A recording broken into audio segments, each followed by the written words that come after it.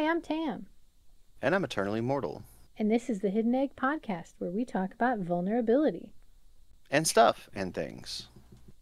And this week we're on a voice channel instead of the typical stage channel so that we can have little sound bite things.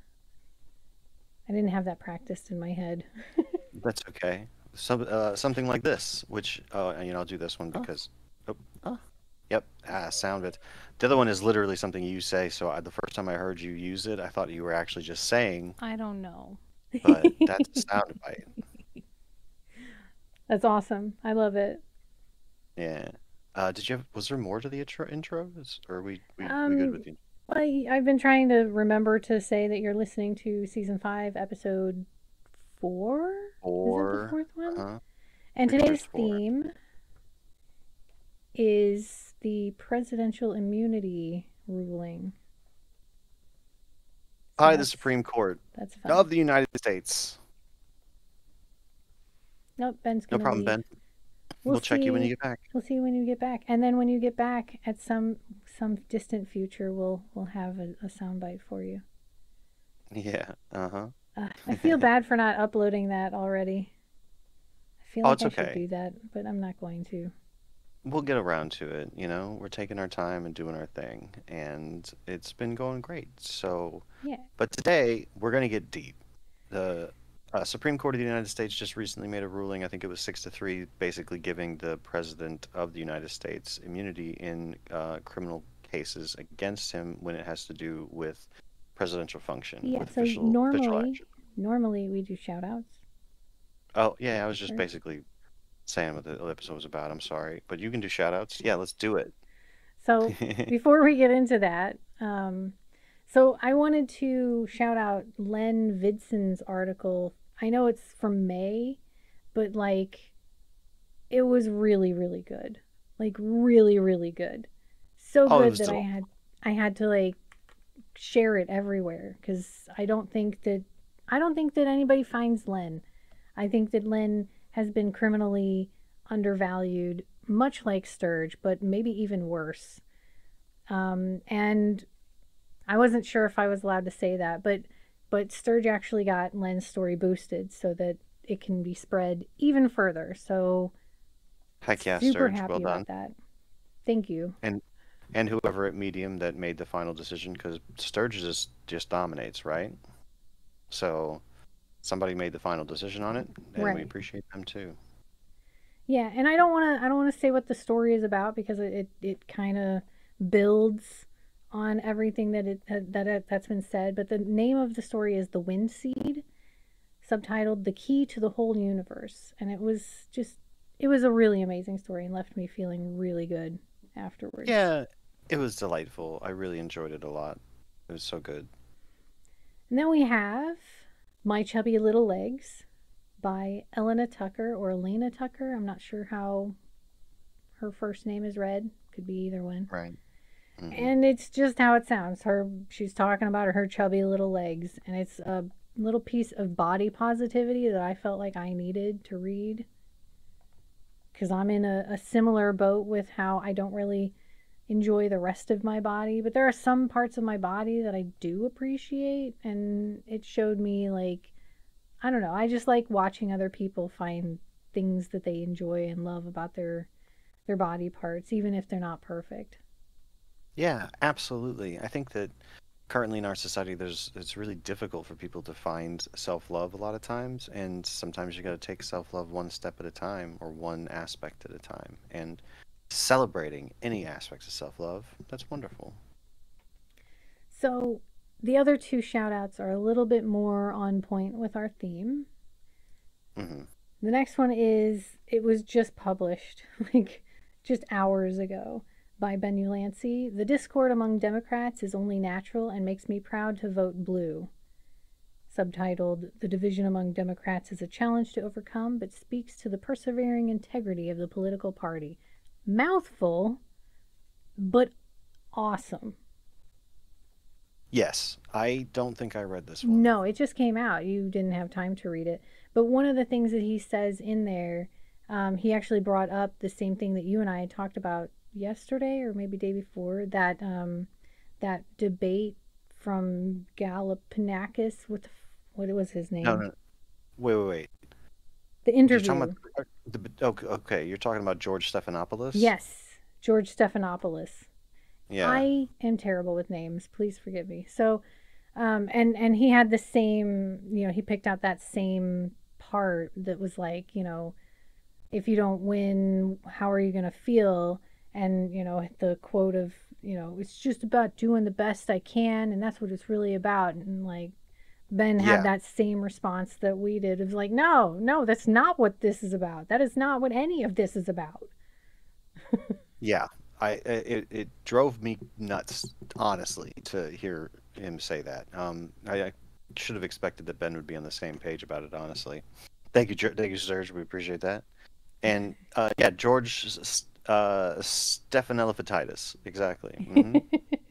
Stephanopoulos, Stephanopoulos, either one, really. But I mean, he goes into more than just that interview. It's just all down the line, just pretty much everything that we've said in one way or another, just kind of like condensed into one place. I just felt that it was a masterful way, and so I just wanted to shout out to it. It's not specifically on the topic that we were going to discuss, but it's kind of a tangential Right.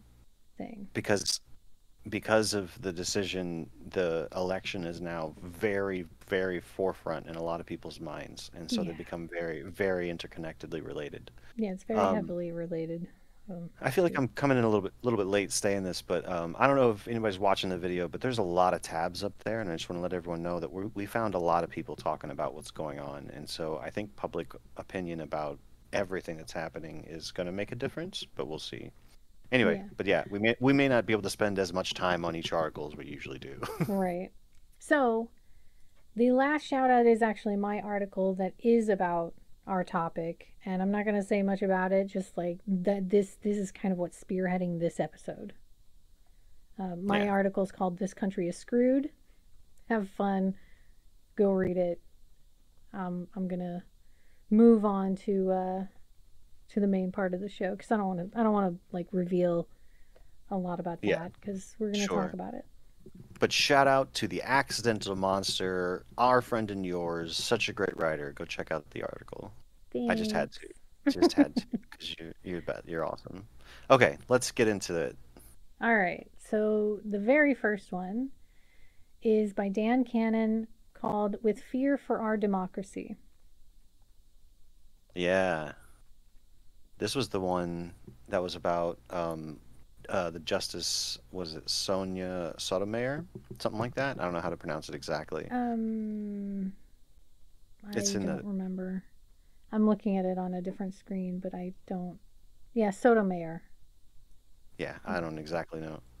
I don't know if that's Oh, how it's actually. Sotomayor? Sotomayor? I don't know. Sotomayor. I don't Sotomayor. know. I don't know. Yeah. I don't know how to pronounce things in Spanish anymore. It Anyway, was 40 years ago. the point is this goes more into the dissent, like basically her saying no, this is wrong, and her like pointing out from a democratic standpoint why it's wrong, and calling to the rest of people to act on it. Right. And it's such a huge deal that a justice officially decided, I need to say this out loud publicly to everyone, and went ahead and did it. That it doesn't happen very often. So it's a really good article. It puts a lot of a big spotlight on Sonia Sotomayor, and I think it's great. I don't really know a whole lot about this part of our government. Like, I'm not well versed in all of the intricacies and everything to know how important she is or what she's done or any of that stuff. But this article does goes a long way to help me understand her as a person, and where she tends to stand as a platform. But the reason why they titled it "With Fear for Our Democracy" was because those were 5 words that she specifically had said, and the article points out how like that's not something that the people that are in our government in those higher positions really ever say. They don't usually even say that like there's a threat to our democracy, except in, I think he pointed out like two different cases that was mentioned. So Yeah. like, or maybe it's just justices that have said that sort of thing. So this kind of is a red flag situation, and he kind of like goes through of why this makes sense. I don't know. I don't Yeah. know where And I'm going with that. well, I just think it's great because like, I can't super imagine what it was like to be her, to decide that I need to make a public statement like this. But it takes a lot of courage to think anybody's going to listen to anything anyone has to say. Do you know what I mean? Yeah, And then when you come out and publicly say something and someone else, even if that person doesn't get an enormous amount of traction with it, says, I'm so glad you said that. You know what I mean? Even that alone is great. But like, this is just pointing out how powerful that statement was. And right, I think it's great. It's humans supporting humans, and that makes me happy. right. Because I'll take anything right now, honestly. Anyway, Anyway, is that GIF of the Justice that you did, Sturge? I'm just curious. This last one. Um, yeah, oh, awesome. nice. Cool. So Thank you, we Sturge. have an image of her. I didn't know what she looked like either, so No, I had no that's idea. good. Yeah. And that looks like that's a real quote. So who knows if it really is or not, but we'll see. That's great. Thank you, Sturge. Appreciate that addition. Well, anyway, I'm ready to move on. We have a lot of articles to get through today. Yeah. All right, so the next one is called It's Worse Than You Think. And again, it's not about Trump. And Oh, this one. Yeah. this one, and it's kind of crazy that we put this one to at the beginning, kind of, because technically this article is, I believe, written from a standpoint, if he's not just barely right of center, then he at least is so centrist that he understands both sides. And so Well, he it's makes not a left leaning perspective. right. In the article, it's a very long article and it's impassioned, and I love it. And in it, uh, he expresses that he at least knows several people that are on the right, and he, cares about them, and they're part of his people. Family You know, members and close friends kind of know, not like Joe down the street or the cashier that he talked with. So, like, these are people that he cares about their opinions and doesn't want to argue excessively with them. So, he tries to meet them halfway. That perspective is, I think, right now, it is hugely important. yeah, absolutely. And and the people that are trying to gain common ground between the two parties right now, I think are heroes. Oh, that's good to know. That is good to know, Welcome back. Ben. Welcome back, Ben. Thanks So for Ben checking in is about that. tracking the current interview that Biden is having. It is an interview, right? Or is It's it a. something else? Is it a Did you debate? say it was Did you say it was a State of the Union? Like, what is it? Oh, it's a press I com- conference. Oh, it's a Okay. press conference. Okay. Okay. Yeah, yeah, yeah. And Okay. apparently he's doing well right now, so that's good to know because he has not been necessarily doing all that great. Yeah, he's been struggling. Yeah. And I don't want to get too heavily into it too much in this episode because this is about the Supreme Court decision. But as I kind of stated, I think already, they're very closely interwoven right now. Yeah. So back to the article by Robert W. Ahrens. I hope that's how Aaron's or it's Aaron's. I hope Yeah. that's how it's pronounced. One of the things that he says in here, I'm going to say it verbatim. He says, "So let's be even more clear. This isn't about Trump. It isn't about Biden either. It's about American democracy, which is clearly under threat." And he goes into what that means from a centrist view, not from the view of a lefty, not from the view of the right, but from a very like he does bring in like both perspectives and says, Yeah. we can speak to this part of right thinking, but also like there's a little bit of, I don't know, I'm not super familiar with people that are coming from this perspective, and I think we need to see more of this kind of, I don't know, viewpoint, I think. Yeah, absolutely. But I was really happy that he wrote it. I thought it was a great article to read. It had a lot of him in it. He was very vulnerable through it. He expressed how he felt about a lot of stuff in there, and you could just tell he's just trying his best. Yeah. Yeah, and I think he touched on something that you and I have talked about in private, where like we don't know a lot of them, but we know that there are Republicans that have been watching this go down for the past like 10 years and have just they're just out of their minds with what to do because they believe in the Republican beliefs, Ideology. the Yeah. ideology, but what's been happening has not been the Republican ideology.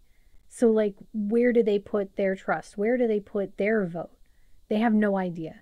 So they just stay out of the race because they have no idea where to actually go to because they can't come to the left because that's not the ideology that they align with. But the right has gone so far out there. And I feel like Robert kind of digs into that same perspective of like there are people out there, and he was trying to like reach those people to be like, look, this isn't what we wanted, and you know this. Wake up. Right. Exactly. Um, I sort of have the feeling that the Conservative Party, the Republican Party, is going to split, and at some point, and be maybe they'll keep the Trumps. The Trumps will keep the GOP because I think that they like initials, and that maybe there'll be like a new Republican Party that comes out with people that are a little more centrist. Well, not far right, not like, you know, recreating um, fascism far right. You know. Right. And I think Sturge has it right. Like the GOP is Trump or die at this point. They're just like all the people that believe they were actually like firmly Republican maybe 30 years ago by the definition of Republican back then. Now they're considered centrist or even left leaning Yeah. because the idea of Republican that Trump has brought into it has just gone so far out there. And this divine this what was it called again? The immunity, the presidential immunity has really it's the red flag. Like it's not even a flag. It's the smoking bomb Right. Exactly. that reveals that. It's the irradiated crater. Right. Right. Yep. Absolutely. Yeah. It was an impassioned article. Go check it out. So then we Next. start getting into the meat. And it's not like the other ones didn't talk about the ruling itself. They did. But the reason why they appealed to us was not necessarily the issue itself, but their position, like their perspective of the issue, if that makes sense. Yeah. Whereas this one starts to really just get into I don't know, what we understand of and what we're worried about the issue itself. Yeah. Is this the one that was angry? Is this the angry one? I think so. This was the Yeah. one that I found. Oh, no, no, no. Okay. Not the one I was thinking of then. Okay. Well, I mean, Okay. she gets pretty angry, but maybe not the one that gets really emotional into it. Because she's kind of author Denise Diane Diane. Dianati? I don't know. I my mouth stopped working. I don't It know how to happens. pronounce that. Thanks, Sturge. Um, Dianati. Okay. Thank you. that could be correct. Who knows? And her article is called 21st Century Divine Right to Rule. And she's comparing this ruling, rightfully so, to the very monarchy that we were running away from that founded this country. And that it is absolutely ridiculous to believe that there is any part of the Constitution that would ever have allowed this sort of ruling. Right. And I think we're going to get into it a little bit more with this and some of the other articles, but the absolute gall of the Supreme Court, I'm sorry, I'm getting into it. Tell me to stop if you want to try and rule on the abortion issue, saying that there was no clear intent in the founding document to be able to say that the founding fathers wanted abortion to be a right granted to Americans, to then say that it is okay for the president to have immunity, that someone is above the law, so clearly goes against that document and the writers. If you could talk to them today and say it, every single one of them. I'm sorry, I just got really Why are you impassioned. sorry? No, this is what it's about. Like that's yeah. I'd forgotten this is the one where she even goes into the founding fathers' perspectives in because they had, you were right, they had used the constitution kind of thing against abortion, but Yeah, apparently Benjamin Franklin published a how-to guide for at-home abortions. I didn't know that. yeah. And I didn't also need that either. abortion used to be legal until the quickening, which was the moment in the womb where the baby could be felt moving. That's Hmm. what they called the quickening. And so that would have been somewhere between 16 and 20 weeks. So technically, the founding fathers did actually believe in abortion being an American right. Otherwise, they would have codified that in the original document. Yeah, they may not have seen it as maybe it was a fringe thing at the time. I have no idea, But but you know what they did codify in the original document through a three, what do they call it, a tripartite system, was that no one should ever have absolute power and immunity. That was absolutely a part, literally the foundation of our entire government. right, checks and balances was the whole reason they decided to write Huh? shit down for how things needed to work. They that's it. Checks and balances, keeping a king from rising to power because they were trying to escape a king Yeah. at the time that was oppressing them. Yep. Well, I mean they were rich white folks with slaves, so I don't know how oppressed they were at the time, Well, but still, you yeah. know. But yeah, this article was really good. I really appreciated her perspective on this. Yeah. And the information. I didn't know all that stuff. That was some really useful information. Hmm. So then we have SCOTUS crowns Trump as king by Karen White. Karen But with a where C, by the way. Karen with a C, and the subtitle is, "But where in the Constitution does it say that he has immunity?" And this is the one I was thinking of when I was thinking about the Yeah, Anchor this is the one article. that gets emotional. Yeah, where there's actually I don't want to reveal it. Never mind. Get edged. Anyway, You, you don't want to say, I mean, I have the part. go for it. She, That's yeah, it's so exciting. it builds up to this and it goes even further afterwards, but there's this one line that really shows like where we're going to, and she says, show me where in the historical record it says that the farmers or the framers of the Constitution thought that a president should be above the law. Show me it. Right. Exactly. That's the emotion. Yeah. That's so vulnerable to me, you know? That's someone really expressing what their emotion really is. And I was blown away. Yeah. Wasn't this also the one, maybe I'm wrong, but wasn't this also the one that mentioned about like the um, very tiny upside at the very end of the article? I No, don't the have upside, we only have one upside. Oh no, the, that's right. You're right. There is a tiny little yeah. upside in this one. There is a case that Judge Tanya Chutkin is going to be trying, Hmm. where some charges that special counsel Jack Smith is bringing that maybe acts that are that could be considered immune under this law. However, they have to still be addressed in the court, and therefore all of his evidence and all of his witnesses are still going to be a part of that case, even if the new ruling says that the president is immune, that doesn't mean that we are in the dark about it. Right. And we We will get be able to to see all of Trump's treachery laid out before us.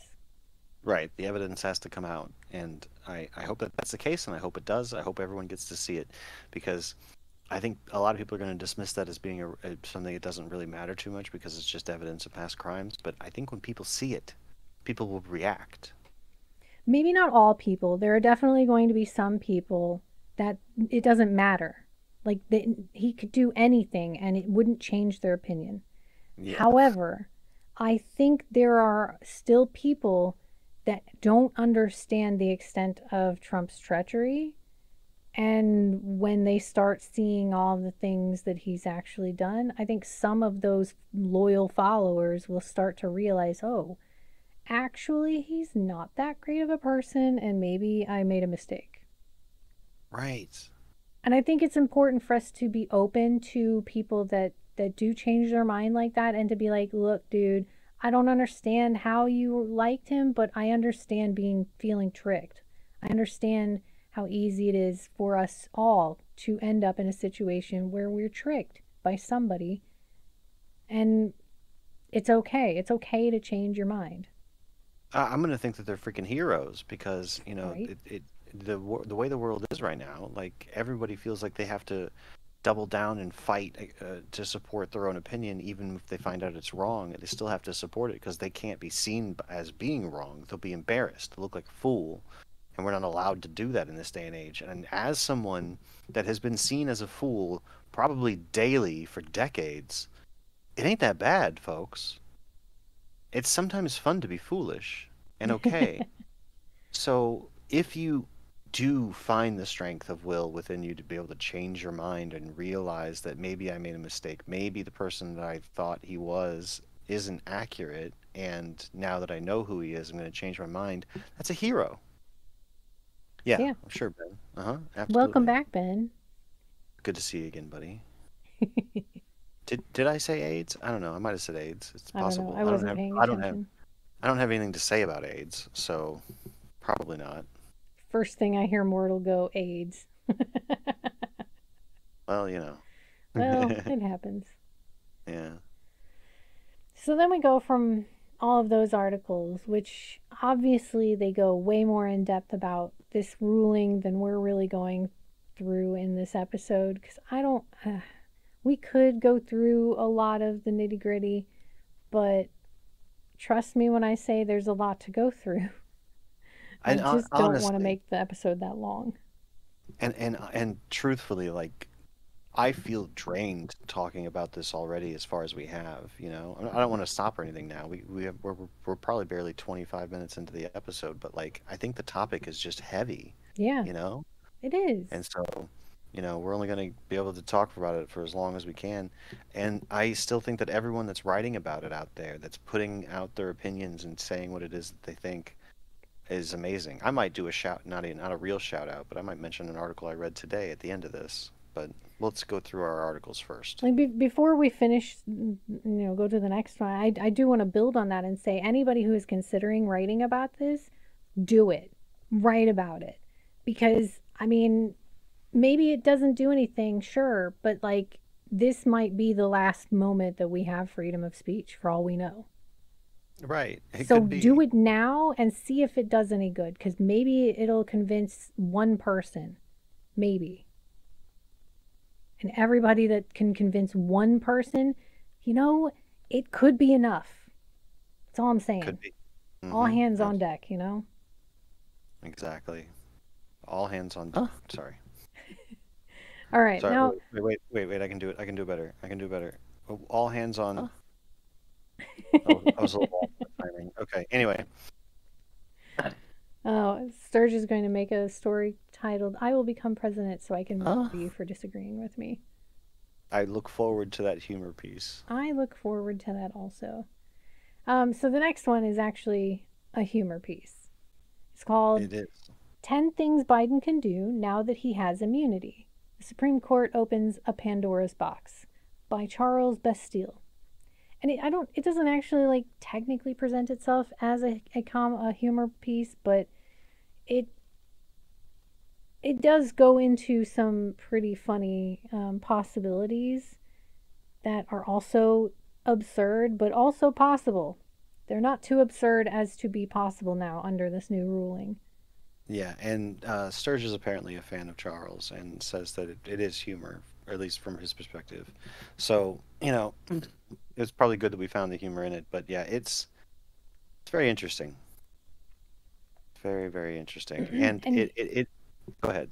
well, he one of the things that he does kind of point out in his listicle, which he hates the fact that he did a listicle, but he pointed out that like a lot of the things that he's suggesting are now possible, they don't technically kill people, but they Mm. don't not kill people. Yeah. And we didn't like every line on the list we didn't necessarily resonate with. Yeah, Some of the stuff was kind of niched from my perspective. But like the first 3 points on that list were 4 points. I don't remember, the three or first 4 points three. on the list were spot on. Yeah. And it's playing with the idea that like as soon as I was told, because I had to be told, I didn't look this up on my own to find out about the Supreme Court decision in the first place. As soon as I was told about it, that the president has ultimate immunity, I'm like, what idiot decided that? Because that just allows the current president to take advantage of it in the way that the person you did that for would want to. Like Biden could order SEAL Team 6 to kill Trump, just like people have been talking about. If Trump gets this kind of power, he could have the power to order SEAL Team 6 to his political rivals. And I just don't get it. Like, it's like they don't follow logic. Anyway, So, I side note, yeah, uh-huh. I know somebody who was a SEAL. Oh Um, yeah, you too. yeah, and when I mentioned that and called it SEAL Team 6, he got really like comically heated about how that's not actually what they're called. They haven't been called that since the 80s. I don't Well, Derek, remember what the actual name is because he was saying it so fast and he was very passionate about SEAL Team 6 is not the right name. And so if you're calling it that, he's already stopped listening to you because you don't know what you're talking about. But I just thought it was hilarious to bring up here. yeah, and I like Sturgis SEAL Team 6 that we got going on. So Well, yeah, just it's to let only you all know, three. It's only three. they're all powerful enough for two SEALs. Oh, now he's Oh, got four. the best He's trying SEAL to of find all. enough. He's trying to find them. He's gathering the team.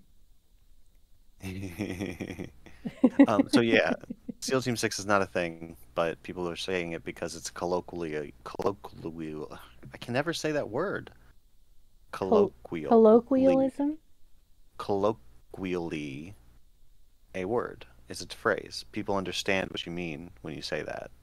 Okay, so the last three seals are technically the same. Well, this last Well, I one guess the last one is is a bit of a hybrid, it's a at bit of a least. hybrid. Come Definitely a check us out spliced live. clone. Yeah. All right. So anyway, Charles Bastille had a great humor article of like what he calls the soft list of the things that the president can now do, and they're hilarious. I don't agree with all of them, but check them out because at least it's a nice little giggle over the situation. Right. There's gonna be people out there that say you shouldn't have humor, you shouldn't be able to make jokes about certain things. And I still to this day, even though it offends some people, I think that you have to be able to find humor in everything. I think being able to laugh, even in the most hopeless of situations, is key because otherwise it's going to weigh too much on you and you will get too depressed to be able to continue to work towards something changing. Right. And a Exactly. lot of this situation has felt virtually hopeless because there's not a lot that we, the people, can do. But that's not. I mean, there isn't a lot we can do except for maybe voting on things, voting more. But that doesn't mean that there's not hope. And that is why we have one last article. And that One last is article. House Democrats are taking on the Supreme Court, also by Karen White. I didn't realize that two of your articles were by the same person. That's I interesting. didn't either. Oh, wow, look at that. We read both of them, and neither one of us realized that they were the same author.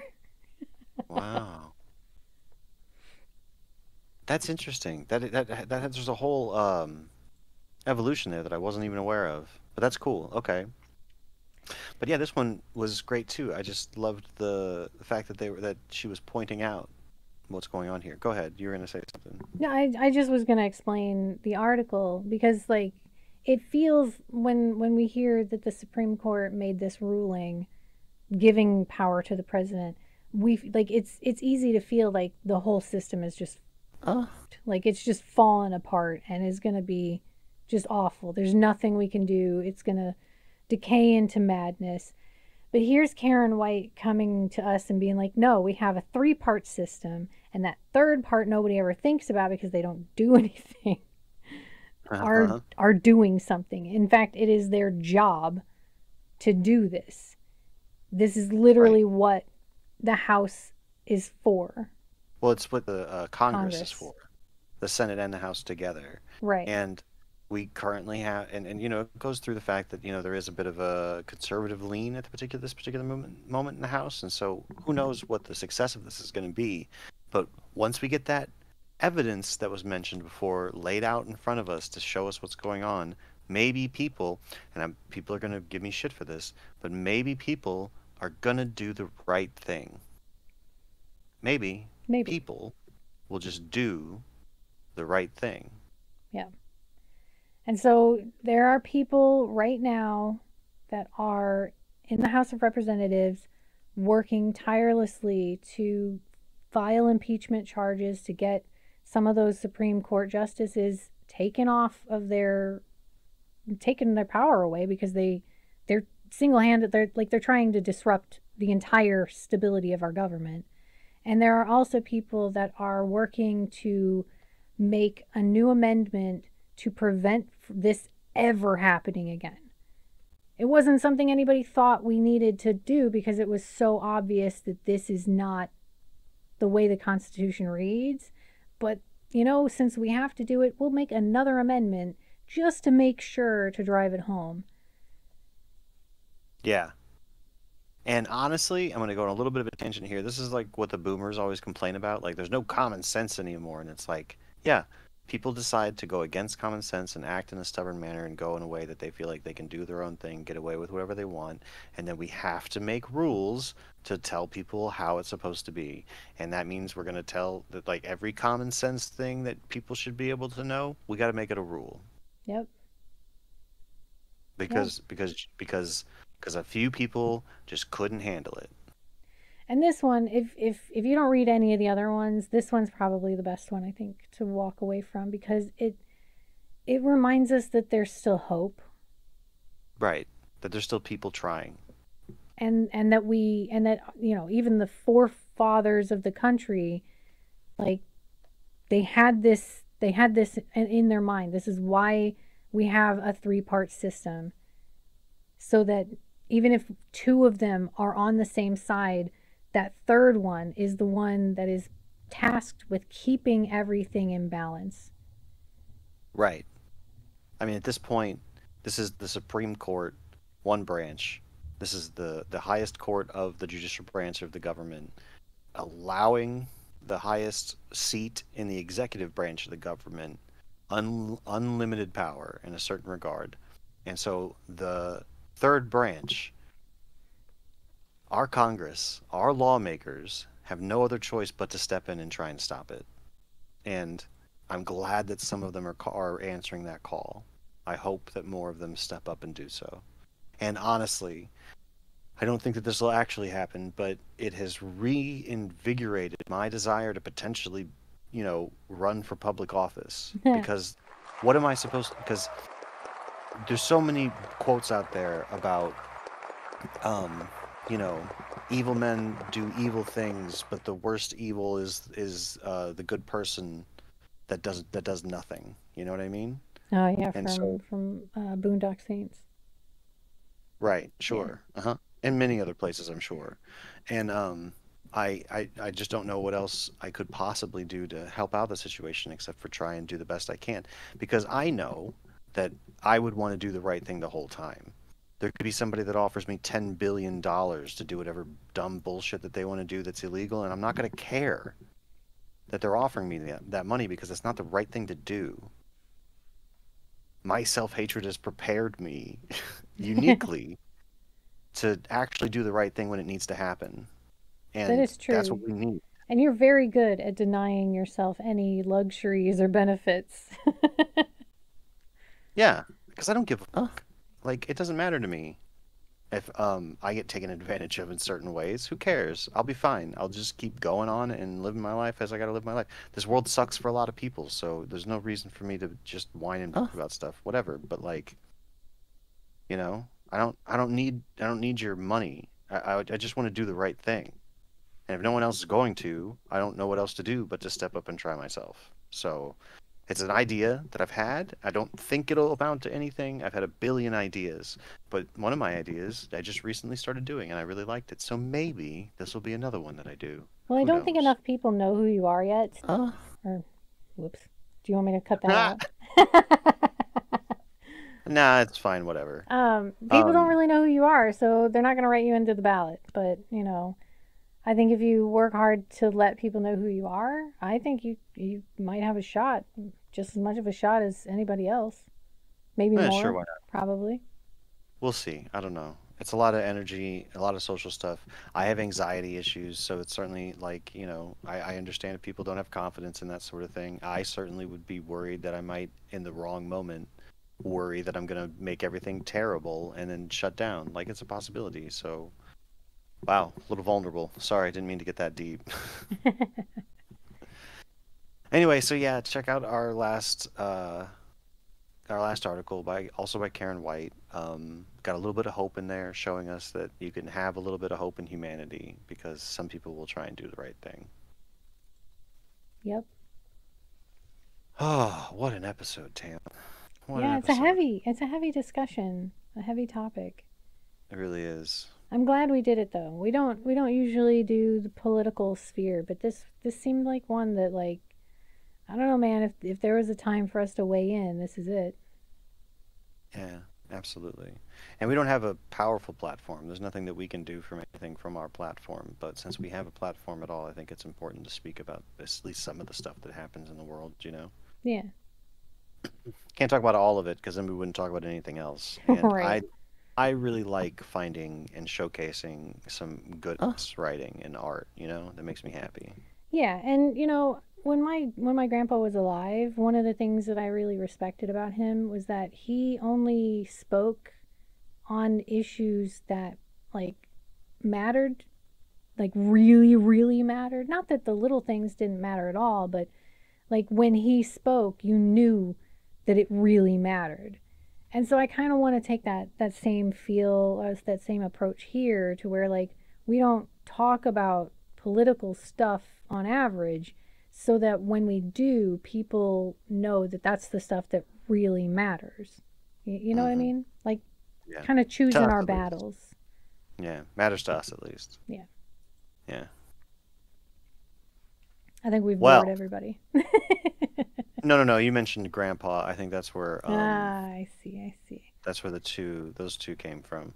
I don't get the blonde dude from The Office reference though. Dwight? Yeah. Because he's saying that's politics, baby. Oh, I couldn't read that second Yeah. word.